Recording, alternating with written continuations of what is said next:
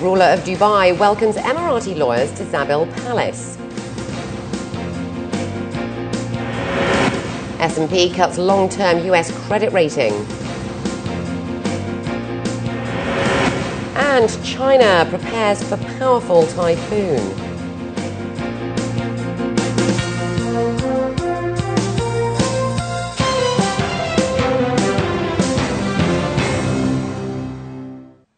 This is 7 National News. In our top story, His Highness Sheikh Mohammed bin Rashid Al Maktoum, the Vice President and Prime Minister and ruler of Dubai, met with Emirati lawyers and discussed with them matters surrounding law and justice. The ruler of Dubai welcomed the lawyers at Zabil Palace and stressed the importance of justice as a foundation for stability and security of the community. He also hailed the number of Emirati men and women entering into the legal profession today. The meeting was also held in the presence of His Highness Sheikh Hamdan bin Mohammed bin Rashid Al Maktoum, the Crown Prince of Dubai, and His Highness Sheikh Maktoum bin Mohammed bin Rashid Al Maktoum, the Deputy Ruler of Dubai. The Zayed bin Sultan Al Nahyan Charitable Foundation and Humanitarian Foundation has funded the construction of the Faculty of Nursing and Optics in the Al Najah National University in Palestine. The university is Palestine's largest, with over 16,500 students and 19 faculties. The 20 million dirham project is under the directives of the chairman of the Zayed Foundation, His Highness Sheikh Nahyan bin Zayed Al Nahyan. This is the second educational project the foundation has funded in Palestine, which has built 5 schools in 5 different areas at a cost of 12 million dirhams. The new faculty will give admission to thousands of additional students who want to study medicine, nursing, pharmacology and optics. Etihad Rail and Emirates Steel have signed a memorandum of understanding to use rail as the primary method for steel transportation across the UAE. Construction on the UAE's national railway network is set to start this summer, and the MOU will help Emirates Steel with its distribution needs and steel products. Emirates Steel officials stated that the company is one of the heaviest users of road haulage in the Emirates, and therefore real environmental benefits will be realised by taking trucks off the road, easing road congestion and enhancing road safety through rail. Abu Dhabi National Oil Company, Etihad Rail's first customer, will also use the rail to transport granulated sulphur for export. When complete, the 40 billion dirham Etihad railway network will span 1,200 kilometres across the Emirates. Health and fitness continues to be an important focus for the community. With lifestyle diseases still a challenge, it's not a surprise that the number of fitness centres are increasing in Dubai. Evolve, a newly opened facility, says they aim to change the public's mindset and help the community to shape up.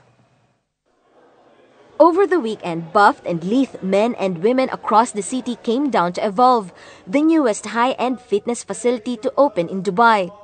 This is the latest playground for elite fitness enthusiasts, co-founded by Dubai resident Dan Harrison.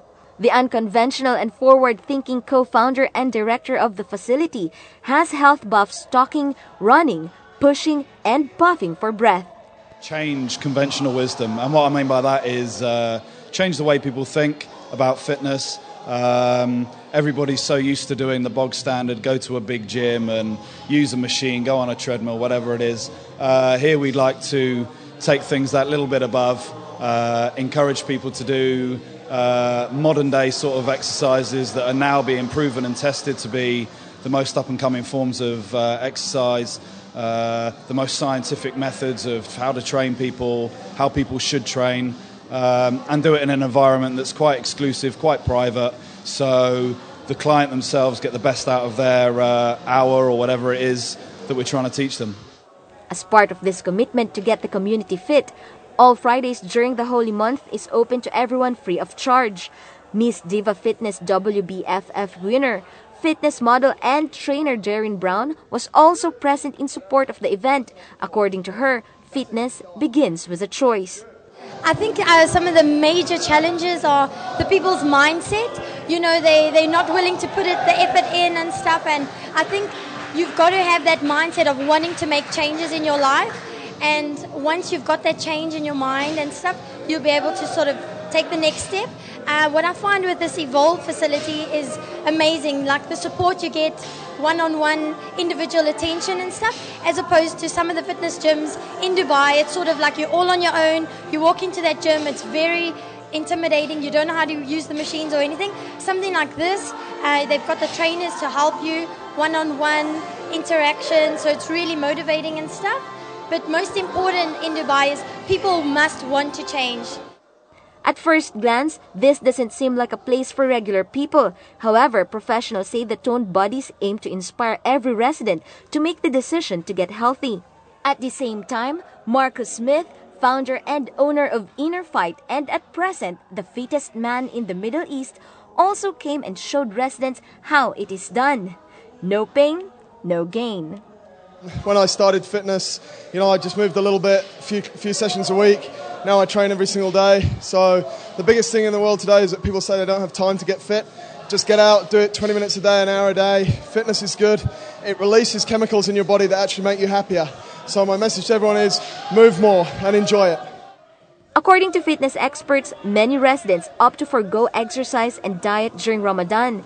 It is hoped that with many activities lined up, residents will take up the chance to get fit and healthy. Khadija Sali, 7 National News. Individuals who work in strenuous and demanding work environments are not exempt from fasting according to a series of fatwas. The Dubai Islamic Affairs and Charitable Activities Department stated, however, that it is permissible for people to break their fasts if forced by the tough nature of their jobs, as long as they make up for it later.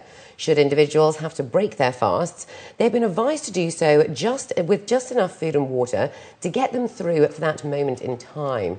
They added that only if a person deems it beyond their power, they may end their fast. The CIA stated that people in team leader positions should work out a different schedule over the holy month for their staff. The Criminal Investigation Department of Dubai Police arrested a female gang running fake websites. According to the authorities, the women were posting photographs and phone numbers of girls online to lure young people to access the fraudulent sites and communicate with them. The electronic department of the CID monitored the sites and forums closely until they had enough evidence to make the arrest. The group of Asian women worked from an apartment in Dubai, where police found a number of computers, mobile phones and storage devices. Authorities are encouraging the public to report any phishing websites or those that are malicious and suspect in nature. And looking to news abroad now, China closed down ports, evacuated thousands of residents and strengthened safety measures in a nuclear plant in an effort to brace what could be the most powerful typhoon to hit the country in years.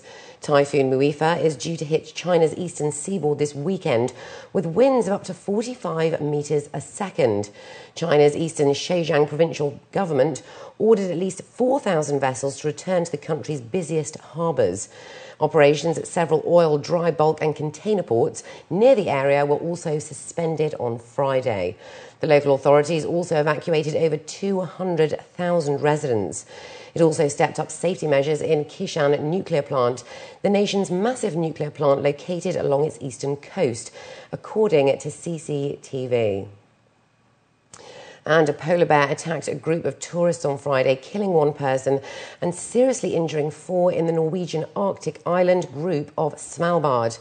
A party of around 80 on a British Schools Exploring Society trip were camping on a remote glacier when the attack took place early in the morning. The 4 injured, who included 2 leaders of the trip, were being flown to Tromsø in Norway. The visitors were attacked at the edge of the Von Post Glacier, 40 kilometres east of Svalbard's main town on the central island of Spitsbergen. A renowned polar bear habitat, Svalbard is about halfway between Norway's mainland and North Pole. The injured were taken by helicopter to a hospital after authorities were notified of the attack by satellite phone. The bear was eventually killed. And up next, we have the day's business news, so stay with us.